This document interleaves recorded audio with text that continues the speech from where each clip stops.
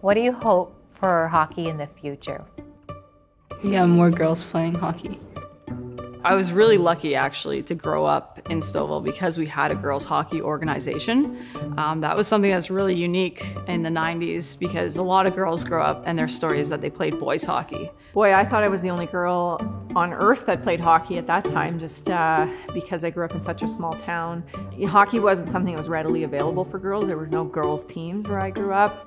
Starting out, it's just exactly like how you're saying that, you know, like there was one of Haley Wickenheiser. For us, there was like nobody, like there were girls, but there was nobody that really looked like us. It'd be nice if someone that looks like us can walk into a hockey ring and not get like double takes and stares, because we do still get that.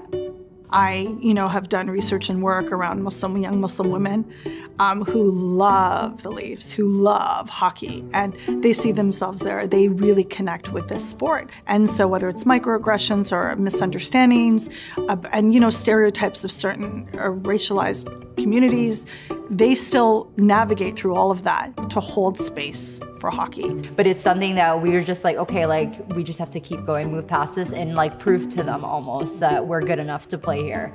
I would love to see a professional league that players are able to have that be their full-time focus, that they can go home and get 8 hours of sleep and proper nutrition, go to the gym, and people know who they are when they walk in a rink. One of the hardest things for me to say, because it pains me, is that we don't have a sustainable domestic league in this country. I want people to understand that with the women's game, it can't be modeled in the same way after a structure that was the men's. I mean, childcare was never an issue for men. It will be for women. We can't just remodel one entire, organization and try to apply the women to it. It should be built properly.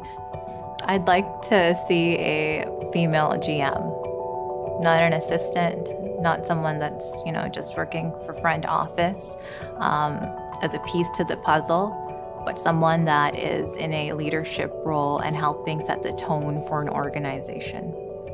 I think it's just a continuation, and not only those big hires, but just creating a sustainable environment where women are not only hired, but they thrive in that environment, and we'll see those promotions, and figuring out too how to support the game long-term, how sustainability sponsors that work in a business model that puts them at the level that they deserve to be at the 3 other years when the Olympics aren't on. It's not just, simply seeing the growth of the game here in North America, but worldwide as well. I think about the national team in India that had no equipment, no ice rink, and yet they're playing at an international level. Well, I think we provide opportunities, right?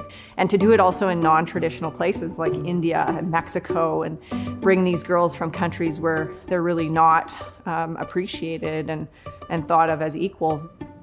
Why do you want to see more girls playing hockey? So there could be like girls like us, and they could be watching other girls play, and then they can have like a role model.